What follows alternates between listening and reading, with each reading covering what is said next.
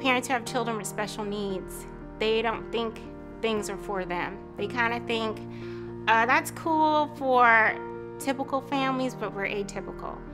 Churches couldn't take care of my children. They had special needs. So for years and years and years, we didn't have anywhere to go. So Recess is our once-a-month respite night for families who have a child with a disability, and we actually invite siblings to come too. So we invite a child with a diagnosis and then their siblings ages 3 to 12 to come for basically a party on a Friday night. We have a party for them here at church, and it's a night that is intended to give parents rest. These parents are really, really, really tired, and they're exhausted and they're worn out, and so we get to have fun with their kids while they go have some rest.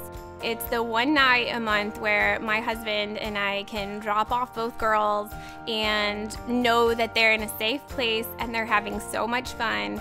Parents can go and use those 2 hours to do whatever they want.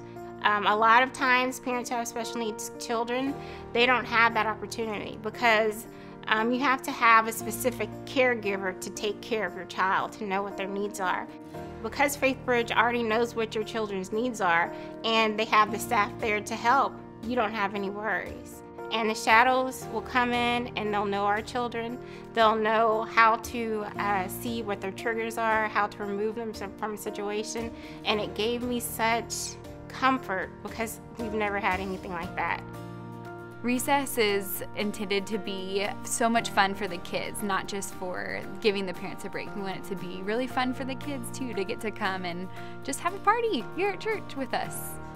On a recess night, we start by playing games until everyone's arrived. Then the kids are divided out into teams of roughly 6 to 7 kids, and then they will rotate with that team throughout the night, and they'll go to a craft station, to a game station, and then they'll come back and do praise and worship, and then hear our Bible lesson. And not only do we get to have fun with him, we get to share with him the truth of the gospel and the Bible. She's in a loving environment where they talk about Jesus, and I don't think that can be replaced by anything. We have an open door policy. We want everyone to know from the community that they're welcome here, and they're welcome here at Faithbridge and in God's house, and that we want them. We want them to come be a part of the great things that are happening at recess and on Sunday mornings. It's wonderful what God is doing. We want kids of all abilities to know that they're loved and to feel welcome and to be able to come worship with us on a recess night and experience the love that God has for them.